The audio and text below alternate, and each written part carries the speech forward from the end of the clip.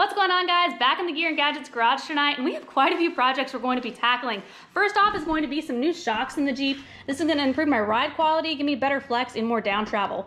I've also got a fun little upgrade for all you TJ guys. I've got an interior upgrade as well in the Jeep. Then I've got a fun little something for the Corvette and a quick addition to the Charger. Got quite a few things I'm going to be doing in this video, so let's go ahead and get the Corvette pulled out of the garage and the Jeep pulled in so we can start on project number 1.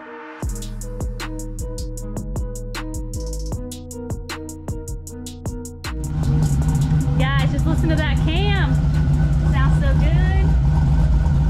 I am really glad we got the Corvette, but it makes it interesting when doing the driveway shuffle. We had to move 4 cars just to get the LJ in here. Now, a lot of you guys have also been asking about the wiring on the LS swap.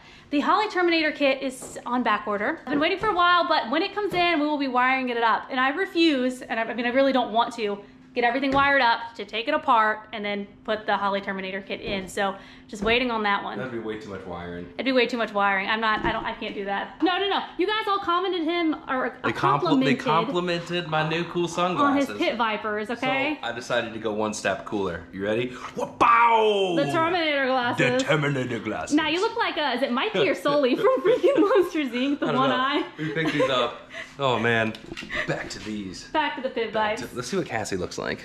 Oh my gosh, you look worse. It could just start to be a trend, right? No. Okay. Moving on to shocks. I have a bit of a funky setup in the front. After the JK axle swap last year, I needed some new shocks, and I found these on Facebook Marketplace. They're the Fox shocks with the remote reservoir, but these are designed for a JK. Now, I love Fox shocks, I love how they ride, but these are a bit stiff because they are designed for a heavier vehicle, which was kind of fine because I needed shocks to move from Virginia down to Texas, but it is now time to change those out. They did ride pretty nice, like on the highway. Yeah, on the highway it was really nice. But now it's like every bump, it's like the whole Jeep just moves with it. Now in the rear, I'm also running the Fox shocks, but these are the ones that are designed for a TJ. Again, love Fox shocks, love how they ride, but those are just a bit too short, so it's time for some new ones. Last time we took the Jeep out to test the 37s. I'll throw some clips in here. We really noticed that pretty much all the shocks are limiting my flex and travel, both the front and the rear. So we're gonna get these replaced, see if we can get a little more out of our shocks. Let's check out the new ones. I went with a budget-friendly setup, and that's because I know in a year or so I'm gonna wanna put some coilovers on this thing. Hey, Ben. So for the front, I went with the Bilstein 5100s. Then in the rear, I went with the cheaper setup, and I went with the skyjacker. These are gonna give me the travel I wanted, which is kind of why I went with these. So let's just go ahead and get these old shocks off, get the new ones on, compare them. And drink some beer. And drink some beer. Guess I'll drink a beer.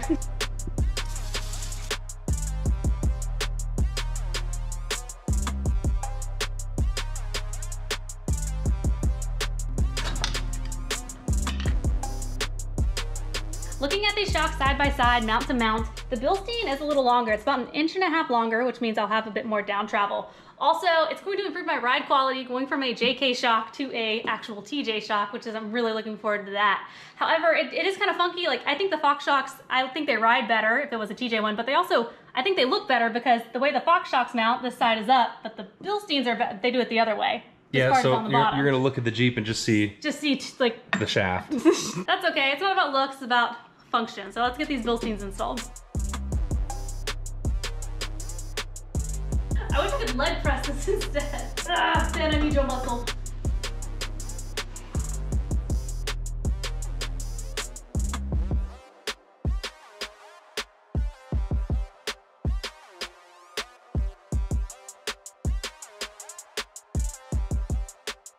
Got the old shock out. The new one is 3 inches longer, which is gonna be great. I also wanted to point out, I'm running the bar pin eliminator. This is like a weak point on the shock. So I'm going to push out this bushing on the Fox one and put it on the new one. Should really bolt this somewhere. Yeah, well, it's nice with it being portable. You got it. All right, now I gotta get this thing out. The socket that you pressed in. Finished installing the shocks last night and posted my old ones up for sale, and somebody is already on their way to pick them up. So Ben is out there washing off the old Fox shocks. And I think Ronnie, who has a JK, is on his way to come get them now. Hey, say hi, you're on camera. Doing? Good, how are you? Yeah, mine, I've had them for a while and I know it's coming. Let's see, what are you running now? Actually, Old Man Emu. Normally we're just spending money in videos, but this time we made money. Yeah, we sold the shocks to Ronnie. And then we sold some old headlights to another guy. Yeah, we're in the right direction. We need to do this more often. More often, stop just buying start selling everything instead. Yeah, who wants to buy What do you got? A nice wind circle shock chair. Oh, adjustable up and down. 20 bucks. No, it's mine. A big reason I needed to upgrade my shocks is because the next big project on this Jeep is going to be a long arm kit. Yes, going with 3-link in the front and a 4-link in the rear. The kit actually just came in yesterday, going with the DIY long arm kit from Barnes 4-wheel drive.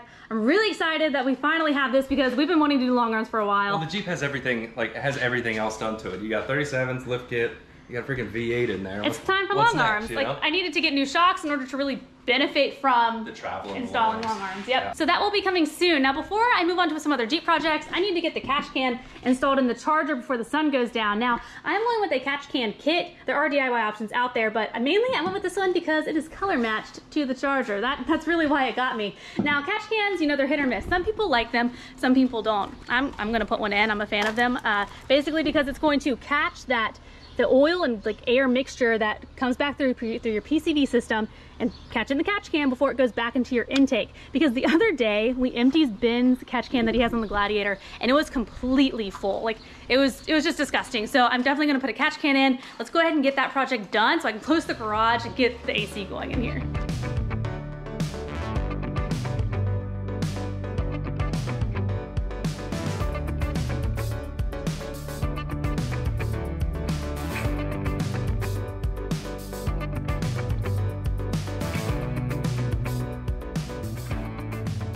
And just like that, the catch can is on. It's time to get back in the garage because it doesn't look like it, but it is so hot outside right now. It is extremely hot.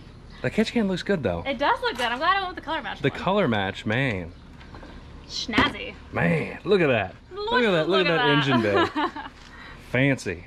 Back to the Jeep. Now, 3 more things I need to do. One's for a JK, one's for a TJ, and one's more universal. So starting with the JK, this is a knuckle pod light mount from Molly Platform Solutions. Basically, what this does is it mounts to your knuckle and it allows you to mount a pod light under here. And what that means is whichever way your tires go is whichever way your pod light that you mount here is going to like push the light out. So because like look at this, so you have your light up here, it's obviously going more straight unless it's like a floodlight, but my tires are turned this way, which means if there was a light under here, it would be going in that direction, which is so you can kind of point where the light's going. You can do, yeah, it's like a flashlight. It's like a flashlight, but it's like a headlamp.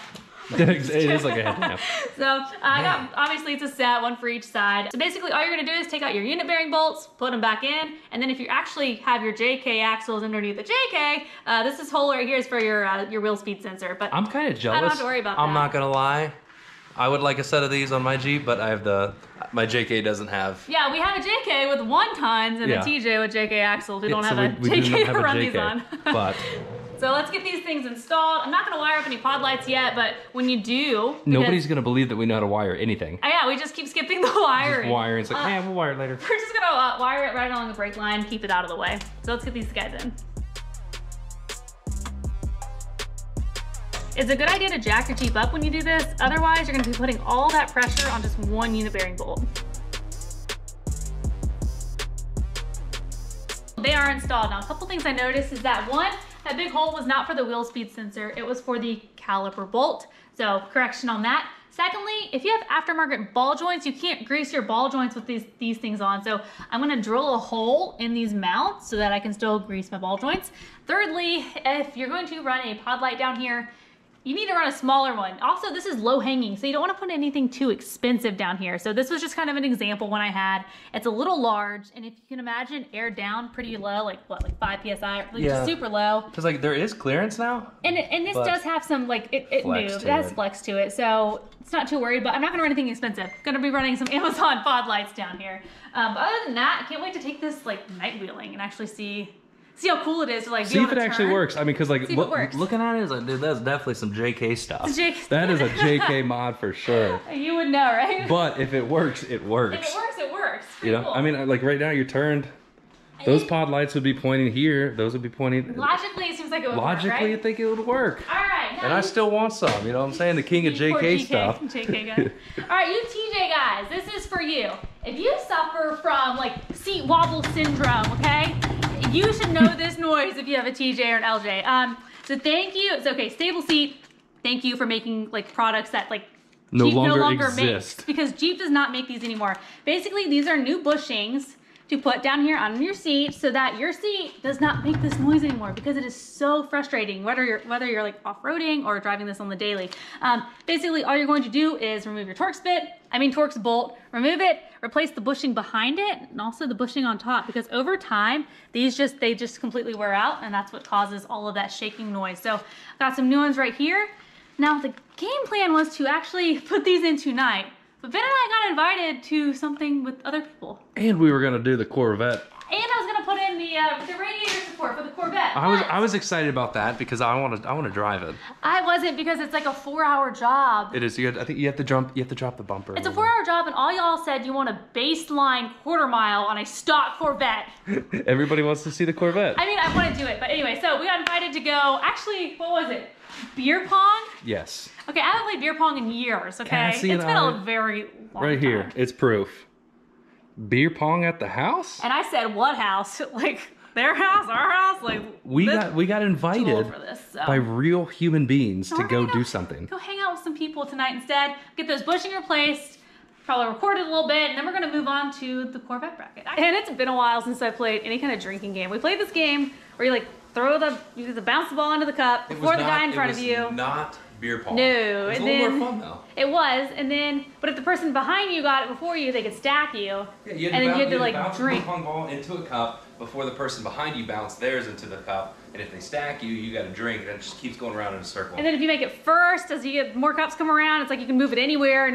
I don't know. It got really complicated. We were too old for that stuff. Too old for. I don't even know what it's called. Bounce cup is what I'm gonna call it. But I went ahead and got the passenger side bushings installed, and as you guys can see, when I shake it, that play is gone. It's not bouncing around anymore. So the install, pretty simple. It comes with instructions in the kit. When we go over there and grab it, all you need is a Torx bit, and that's pretty much it. Here's the hard part though. I could use this Torx bit on the outside, but on the inside, this would not fit between the seat and the center console. So I had to use this Torx bit with an adjustable wrench. So let's go ahead and knock out the driver's side. Look at how worn this bushing is. I would say it is done. I think it's toast. Toast. For this upper one, you're just gonna have to pry it or just break it off completely.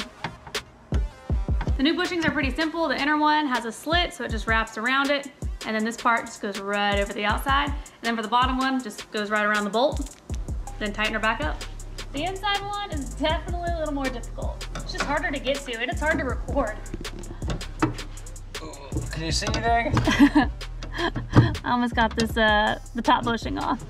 All right, well, I got half of it off. Got the new bushings in on the driver's side. Now when I move the seat, it no longer like moves side to side. I was almost at the point of getting new seats because like driving around and going down the road, I mean, it was happening to you too, right? Like it was bad. It was like wiggling. So it was like what, 30, 40 bucks. Got them from Stable Seat. You should definitely get them if you guys have a TJ and you have the same problem. Or you can buy these old ones for a low price of $5.99 shipped. Nobody wants those. Are you serious? He's probably so mad. Oh my god. I'm not cleaning them up. So got that done. Now the next thing, it's not really a Jeep specific mod upgrade, even like attachment, I don't even know what you want to call this, but it is a quick draw. Most of you guys probably know what I'm talking about. It is magnetic and it screws into your dash. Now, because we're screwing into plastic, I probably can use bolts with a nut on the other side just so that it doesn't rattle or, you know, it doesn't fall off. So I kind of have an example here. I've got a clock 1900 because YouTube isn't very like keen on this kind of content. It's magnetic, so basically you put it in, it attaches. Well, that was really bad. There we go. Put it down, and then it can go anywhere you want. So I'm just blocking it. Oh, I was like, so they made like stop. I don't know where to put it though. Is anyone out there running this? So I was gonna put it on my driver's side, but I'm afraid my knee might get in the way. I don't know. Hop in, see if I you're might hit. like test it out. And then, yeah, so I was gonna do driver's side, but I'm afraid like my knee, I guess not. Your knee might get in the way, but I'm so short, this might actually be okay for me. And then I was thinking about doing it on the left side, but then that's not my dominant hand. And then I was thinking about doing it on the passenger side, but then if you have a passenger over there, I don't know. It gets kind of confusing. So what do you guys recommend if you are running something like this? Driver side, passenger side? Let me know in the comments below. I like the passenger side too. Well, I guess with half door, I was gonna say it's a little more concealed. Like you wouldn't be able to see it, but the half doors kind of throw everything off. Yeah. But if you had normal doors, like if I walked up here, I wouldn't be able to see it. You wouldn't be able to see it even but if like it was over on there, you it's just kind of like. I might just have to test it out, like me hold it up here and like you come up to the window. Yeah, maybe so. But yeah, cool. So I'm kind of excited for this one. Always got to have a clock with you. You never know. You not know what time it is. So if you have any suggestions, let me know in the comments below. But right now it's time to get the Jeep out of here and move the Corvette in because we have got to put a new radiator support in that thing because both sides are broken and the radiator's just kind of hanging on by the hoses. Roll your window down. The ramps are moving. Of course. They're just sliding. Oh, you can't hold the brakes. What? You can't hold the brakes. This thing ain't gonna go slow. All right, there you go.